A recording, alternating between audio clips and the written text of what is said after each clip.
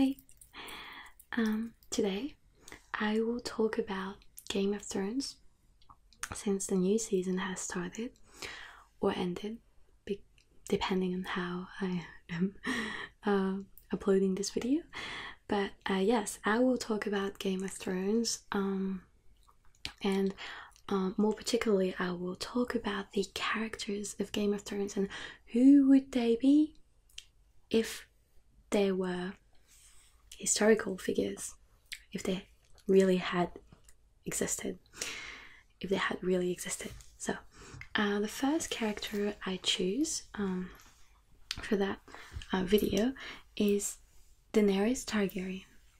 So Daenerys Targaryen, if she was real, I believe she would be Boudicca. Boudicca was a Celtic queen who led a revolt against Rome in 60 CE. Her husband was Prasatagus, and he divided his kingdom between his two daughters and the Roman king Nero. But when Prasatagus died, everything was taken away from the daughters, and Boudicca was flogged and her daughters raped. So Boudicca was the queen of the Icenians.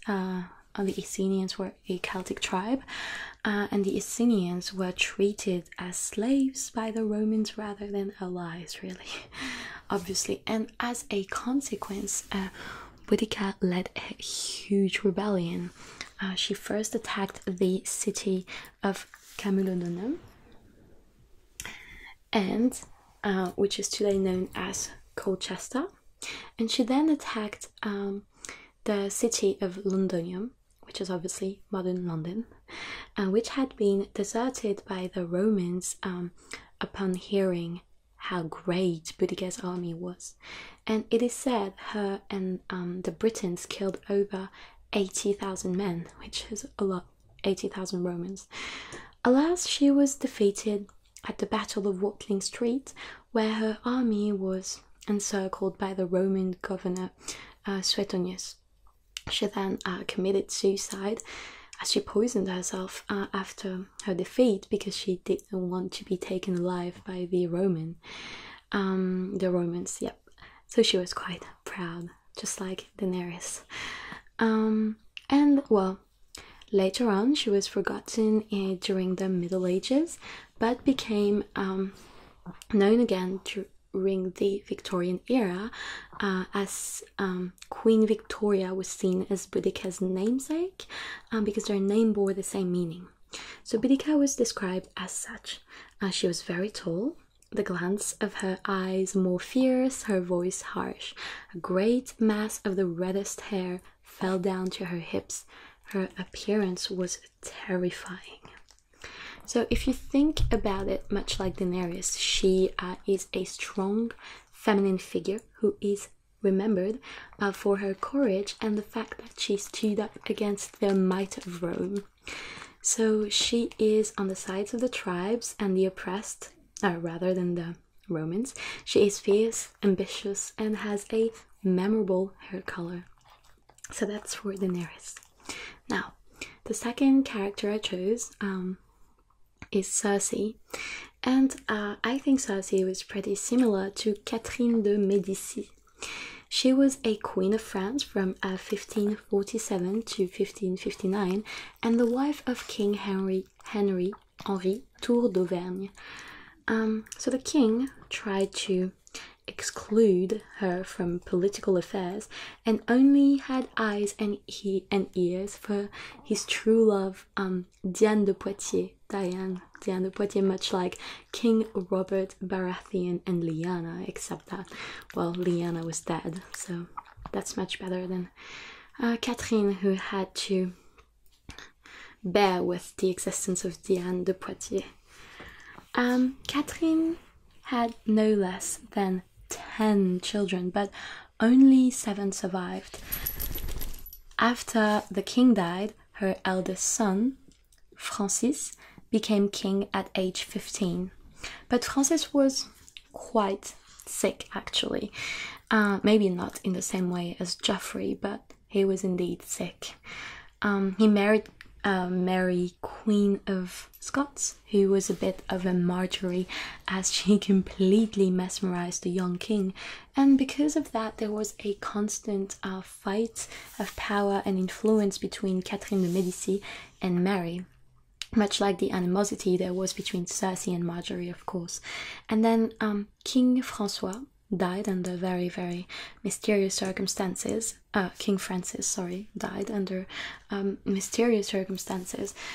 Multiple diseases were suggested, as he apparently died of an ear disease, I think, an ear condition, and rumors said the Protestant had poisoned him, as there were a lot of tension between Catholic and Protestants at the time, of course. His brother, and Catherine's second son, Charles, became king at only 10 years old, just like Tommen. And so Catherine became a regent, just like Cersei. She kept Charles very close, and just like Cersei did with Tommen. And she is also blamed for the St. Bartholomew's Day massacre of 1572, which was a targeted group of murders and assassinations against the Huguenots, which were the Calvinist Protestants of France. So many wealthy and powerful Huguenots had gathered to attend the royal wedding of Henry III of Navarre and Margaret, who was the sister of the queen. But anyway, they all died. So basically this is similar to Cersei blowing up the Sept and killing a lot of influential characters in the show. And of course, just as Cersei, she cares deeply for her children, to the point of controlling them to ensure that the throne remains theirs. Alright, so that's it for Cersei and Daenerys. And the third one was Jon Snow. Jon Snow would be, in my opinion, similar, or would share some similarities with William the Conqueror. So for starters, William the Conqueror was also known as William the Bastard. He was the son of Robert I, Duke of Normandy, and his mistress Herleva, I'm pretty sure that's pronounced like that. He ended up becoming King of England in 1066, so he did quite well for a bastard. And he was a Norman, and as you probably know, Norman is the contraction of Northmen. It comes from an Old Norse word which means Northman. So William the Conqueror is the king of the north, the king in the north, and he is pretty similar to Jon Snow. Another fact is that William banned the English slave trade, and by the 12th century there was no more slaves in England. Anyway, and now our last character is another man, so 2 women, 2 men. He is Ramsay Bolton. So I think the character of Ramsay Bolton is quite interesting. I found 2 historical characters who would be pretty similar to him. And the first one is Ivan IV of Russia, or Ivan Vasilievich, also known as Ivan the Terrible. He was the Grand Duke of Muscovy from 1533 to 1547, and he was the first ruler of Russia to be called or proclaimed a Tsar. Yeah, from 1547. And he was described as someone who had a very complex personality. He was very intelligent and devout, yet he was a very angry person who had episodic outbreaks and showed proof of mental instability.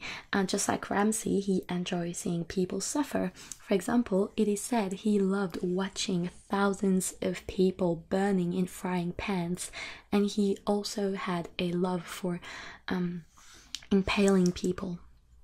Between 500 and 1,000 people were gathered every day by the troops, and then they were tortured and killed in front of Ivan and his son.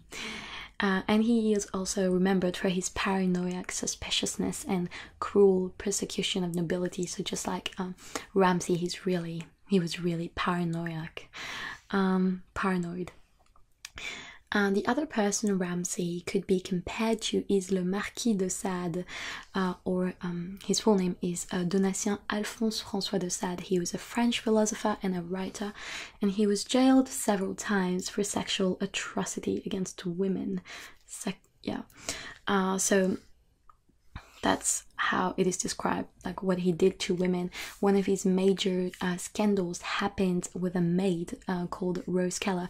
I believe he tied her up, whipped her, made incisions to her body, and poured hot wax in it, and then flogged her and beat her.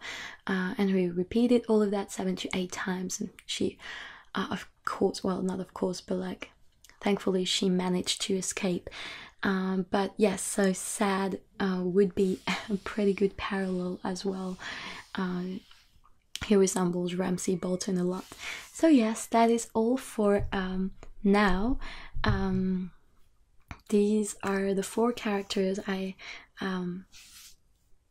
wanted to talk about, and that is all for tonight. So I know it was kind of a short video, but yeah, good night.